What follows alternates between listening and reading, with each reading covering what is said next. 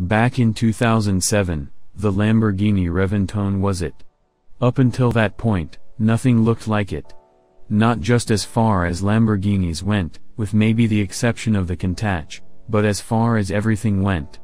The Reventon laid the groundwork for what would not only become the Lamborghini Aventador but for the brand's design ethos, which continues to this day. Only 21 coupes were built, a huge disappointment for 11-year-olds everywhere. A few years later, in 2009, the Reventon Roadster came along. That was even more exclusive, with only 15 built.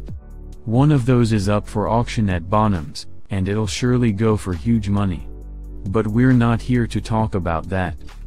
It's a given this one of 15 car will be a 7-figure car once the hammer falls on July 3rd. US buyers can forget it, as this one is registered in Gstaad, Switzerland. Instead, we're here to talk about what is surely the ugliest convertible top to ever grace the automotive world. The Murcielago Roadster on which this car is built is similarly offensive in its ragtop styling. We combed our vast backlog of Lambo images and couldn't even find an image of one, presumably because it was so hilariously ugly no writer here wanted it on the site. Richard Hammond famously made a big deal of it on Top Gear when he tested a final year Roadster in Dubai. It was almost comedically hard to attach, and required the help of some of the Saudi locals. We imagined the Reventon's roof to be similarly frustrating. Then there's the shape of it. Add a mullet to a Reventon and you've got a Reventon Roadster. It was also somewhat shaggy looking and appeared as if someone had left the top out in the rain for a few weeks.